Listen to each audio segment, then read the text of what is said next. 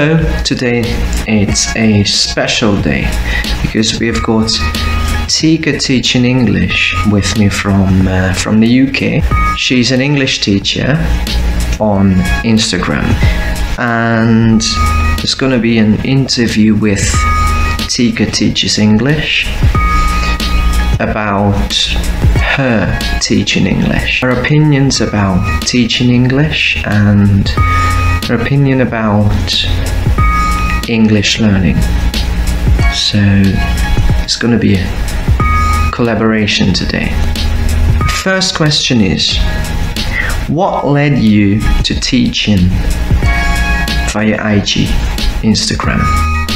So many of my friends aren't English native speakers. Many of my friends are from Germany or from France.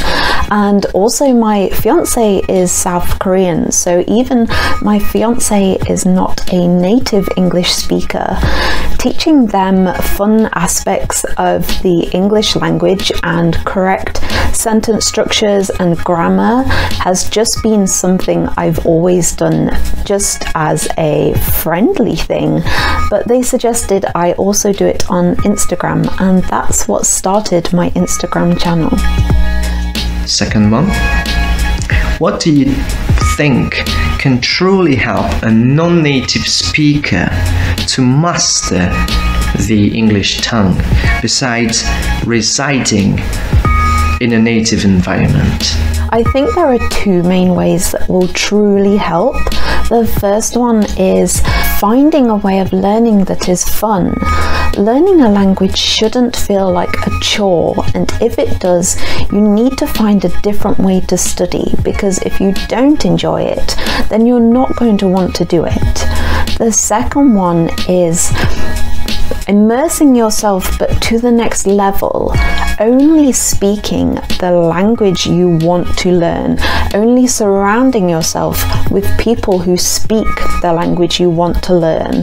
There's no point moving to America to learn English, but being surrounded by people who speak in your mother tongue daily, like Spanish or Korean or German, because then you will just naturally still speak in your mother tongue.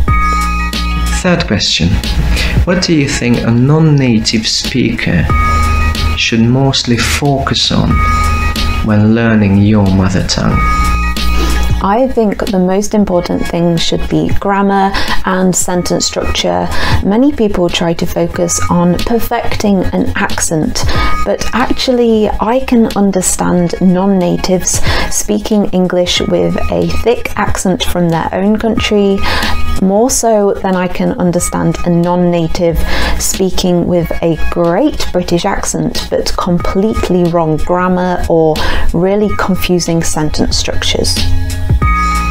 Fourth question, what do you think about phrasal verbs, as non-native speakers find them extremely difficult to learn, remember, and incorporate into their daily vocabulary? Phrasal verbs are really quite difficult, but they are really important to learn. Phrasal verbs are used all the time in English.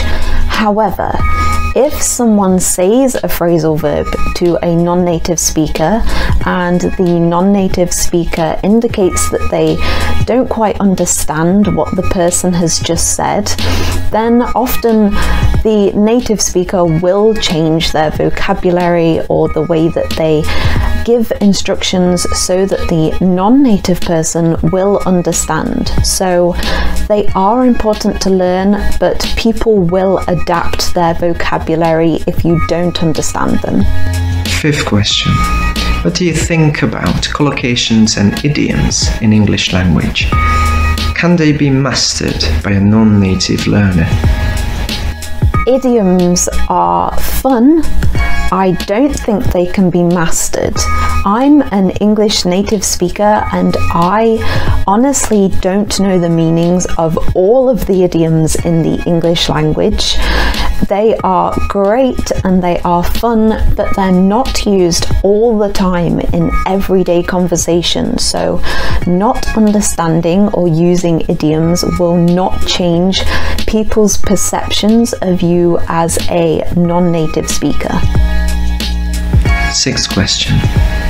As the UK is one of the most diverse dialect and accent pools in the world, do you think exposing ourselves, non-native speakers, to different kinds of English accents and dialects, like Yorkshire accent, Lancashire accent, or Birmingham, Newcastle, Geordie, Liverpudlian, whatsoever, is it a useful method to submerge into the depths of English language, and has it got any benefits?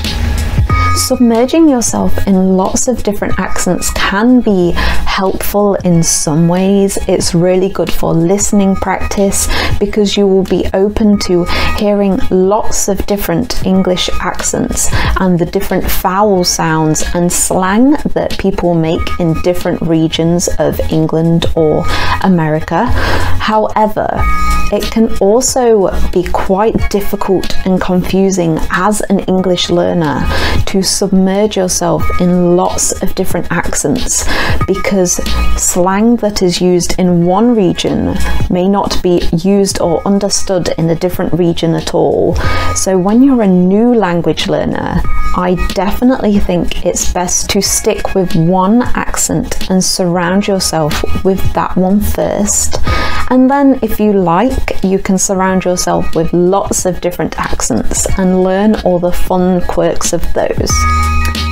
And the last one, thank you very much. Last one, the seventh question is, a plethora of non-native teachers, I find, at least in my home country, look down upon slang terms, everyday English terms, which I myself don't agree with. And when non-native learners bump into native people who use off-book terms, they often feel perplexed and flummoxed. What do you think should books include more? Should books, course books, include more of these expressions and terms and slang words and any kind of off-book expressions? I think that slang should be added to textbooks because non-natives often use textbooks to learn and study, and slang words are used all of the time in English. Sometimes if people use the full versions of words, then it seems almost more unnatural than using the slang version.